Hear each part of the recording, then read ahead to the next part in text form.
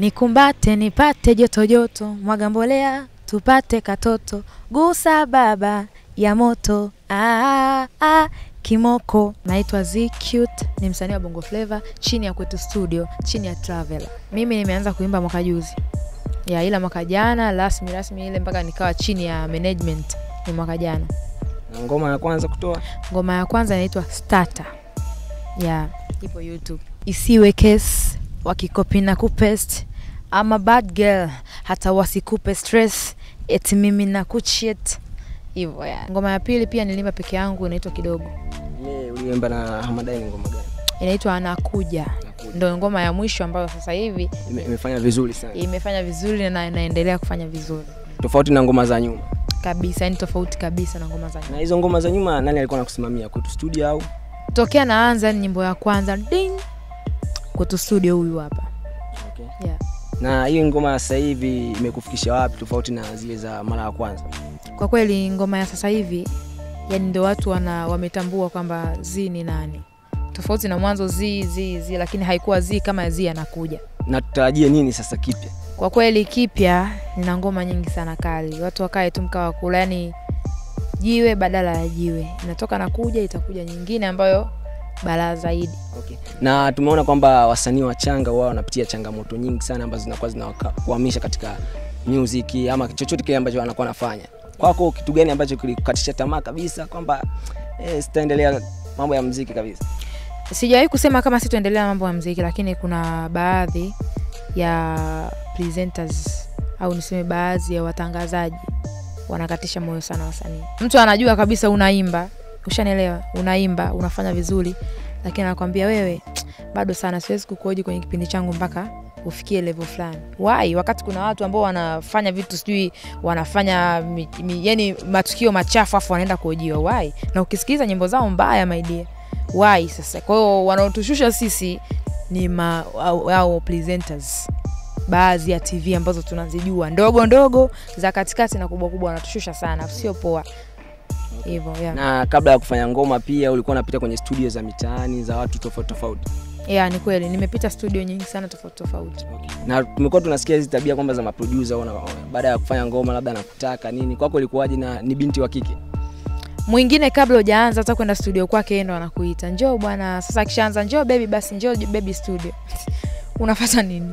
Wewe mtoto unafuata nini? Kwa hiyo kishaona baby nyingi, studio ziko nyingi. Afu kazi nzuri sio lazima studio iwe zifanane na zile za VIP. Unaelewa, studio yote unafanya kitu na kinatoka. Kwa wapo wenye tabia zao, lakini ukishajua ameshanianzia baby unafuata nini?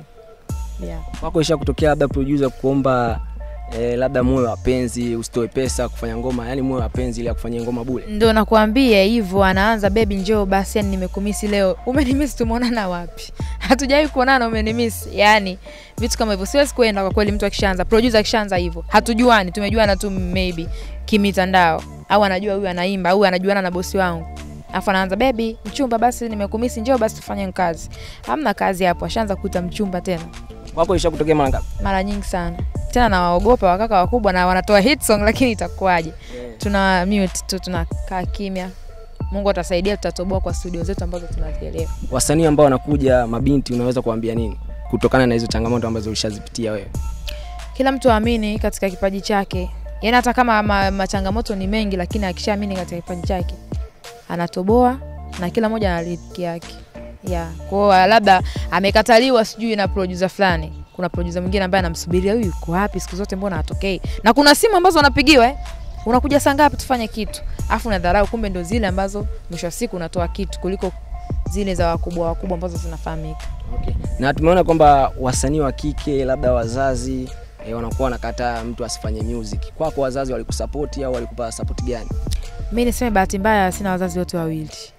Hichi kitu kimenikuta, asante. Kimenikuta kwenye age ambayo tayari nipo kwenye age ambayo nimelelewa tu na dada. Kwa hiyo hamna kilichonisumbua. Wenyewe walikupa ushauri gani wewe au masista wako? Mimi nimefanya mimi kama mimi. Mpaka walipoanza kuja kuona nyimbo na walishangaa, tena walianza video vixen wanaangalia TV, huyu si mtu fulani huyu. Wakaanza kuniuliza vipi, naambia yeye anafanya hivyo. Kwa walishtukia tu kwa sababu TV haiwezi kujificha. Kwa walishtukia tu. Okay. Na utaratibu wako wa mtu kutaka kufanya ngoma na wewe Unatoza pesa kiasi gani au inakuwaje? Siwezi kusema kiasi gani, sawa.